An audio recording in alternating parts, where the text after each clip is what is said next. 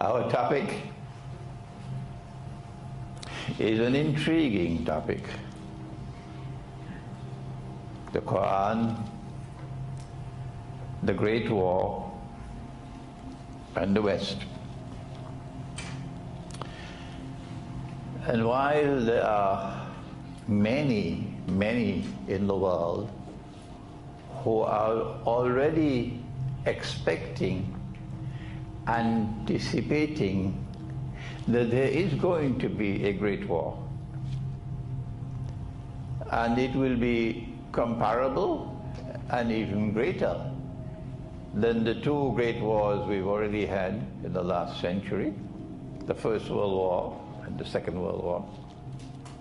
They have come to the conclusion that a great war is coming based on political analysis, based on analysis of military affairs, etc.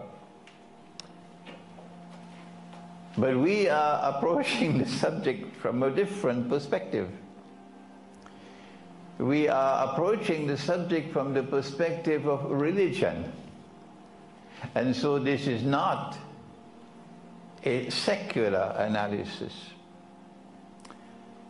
And secular scholarship, the ones who have done their PhDs in political science from Columbia University and from Harvard, secular scholarship is quite uncomfortable with religion intruding in what they consider to be their exclusive scholarly space.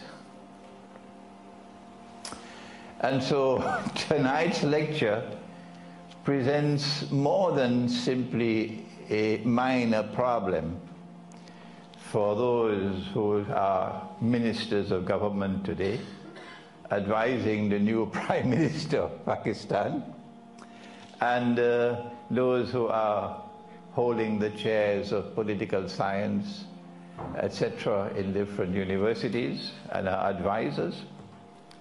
And so we are going to speak slowly and briefly,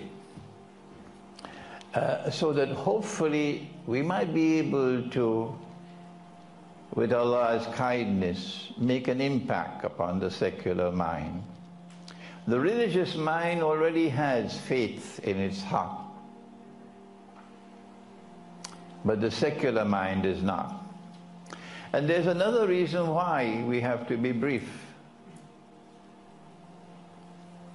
Today mankind lives in what is known as the fast lane,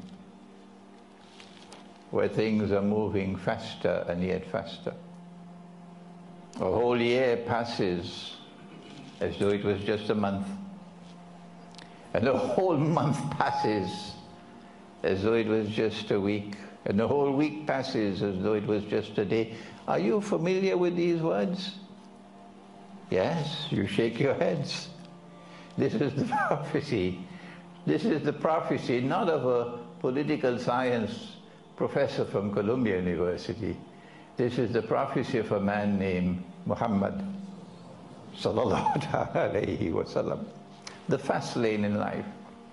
And in the fast lane of life, attention span becomes shorter and shorter.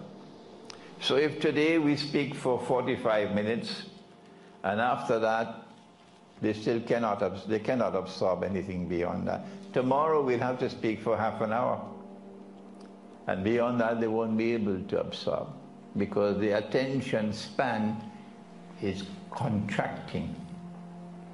Because this is Akhirul Zaman, the end time. Secular scholarship knows nothing about the end time. But our Prophet, Allah's blessings be upon him, told us that there is going to be Akhirul Zaman, or the end time. And we